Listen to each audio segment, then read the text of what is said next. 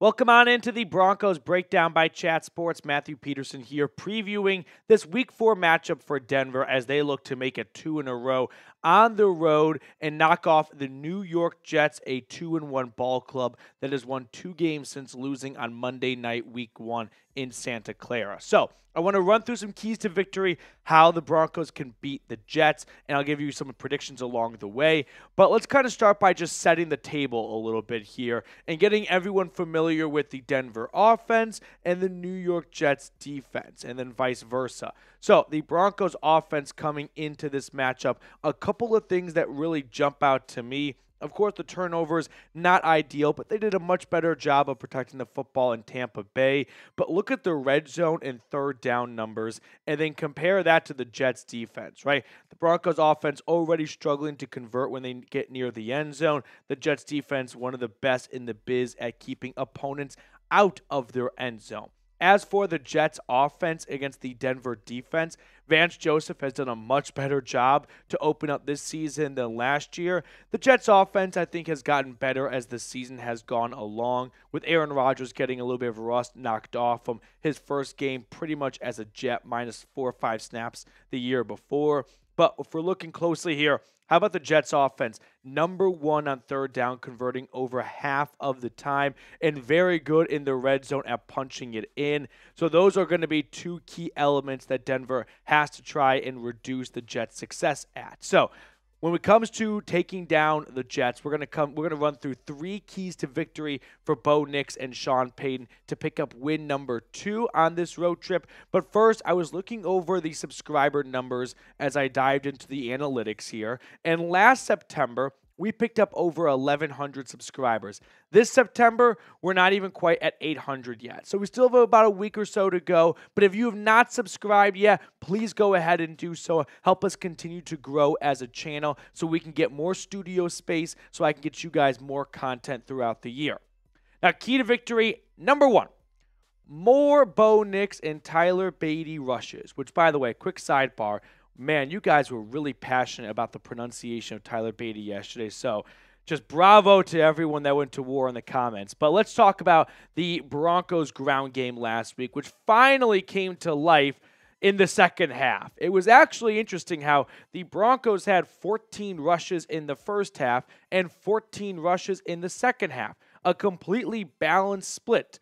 The difference, though, was the Broncos ground game in half number 2 rushed for about 90 more yards than they did in half number 1. Now, why is that? Well, that's because they started to go to a couple of things that were working, like Bo Nix and Tyler Badie, who really emerged. I mean, Badie more so than Nix when it comes to emerging, because we saw traces and flashes of Nix's mobility in the first 2 weeks of the season. But look at the second half rushing stats. Badie, 8 carries, 66 yards. Nix, 3 carries, 28 yards. For a team, 14 carries, 90 yards.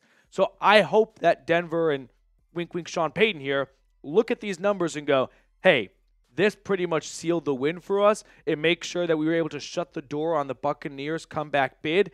Let's pick up where we left off in Week 4 with these 2 guys being the focal point of our ground game. Now, you don't really want your quarterback to be the number 1 rusher, but right now there really is no other option because the Broncos running back room is underperforming outside of a second half surgence from Tyler Badie. Now, here's what Sean Payton said after the win. We got to a few quarterback read runs. Your quarterback becomes a threat, and so there were 2 or 3 instances where it might have been a give to Badie or a quarterback keep. I think there were a couple of designs that helped us, and then we blocked it well. More of that. Like, Sean Payton showed us how you can win a football game with this roster, and that comes with a comfortable quarterback, which then grows from the soil of a good ground game. Let's invest in that soil. That soil is Tyler Badie, and then a couple of design quarterback runs for Bo Nix here and there. That should hopefully try and loosen the box a little bit when it comes to the quarterback runs, because you don't just assume, okay, if we stack the box, the ball's going to go to the running back. No, now you got to kind of set the edge a little bit. You can't come crashing in, so it's going to be easier on the offensive line. Now, of course, there are pros and cons to it. The con being your quarterback might take a couple of hits. You don't want that to happen. But for now, that appears to be the only recipe for some level of success on the ground. Now, let's talk about what the Jets offer when it comes to run stopping. Week 1, they got ran over by Jordan Mason. Who? Yeah, the Jets made Jordan Mason popular. Week 2, they got ran over by Tony Pollard. Week 3, they finally start to patch things up a bit and slow down Ramondre Stevenson dramatically. So, an improvement clearly has been made week to week, but still, this is not one of the better run-stopping units in the NFL. Now, before we get on to the rest of my keys to victory for Denver, I do want to show some love to our sponsor today, which is Factor. Meet your wellness goals thanks to the chef-crafted meals of Factor, which include options like Calorie Smart, Protein Plus, and Keto. Factor's fresh, never frozen meals are dietitian approved and ready to eat in just 2 minutes. So no matter how busy you are, you'll always have time to enjoy nutritious, great tasting meals. With 35 different meals and more than 60 add-ons to choose from every week, you'll always have new flavors to explore. Treat yourself to restaurant-quality meals that feature premium ingredients like filet mignon, shrimp, and blackened salmon. Head to factormeals.com/BroncosChat50 and use code BroncosChat50 to get 50% off your first box plus 20% off your next month. That's code BroncosChat50 at factormeals.com/BroncosChat50 to get 50% off your first box plus 20% off your next month while your subscription is active. I put all that information in the comments and description of today's video. Key to victory number 2, pressuring Aaron Rodgers. This one comes with a little bit of an asterisk to it. I am not advocating that if you blitz the crap out of Aaron Rodgers, you are going to have a ton of success. Aaron Rodgers is one of the best quarterbacks in NFL history because he's good at a lot of things, okay? It's not just one trick.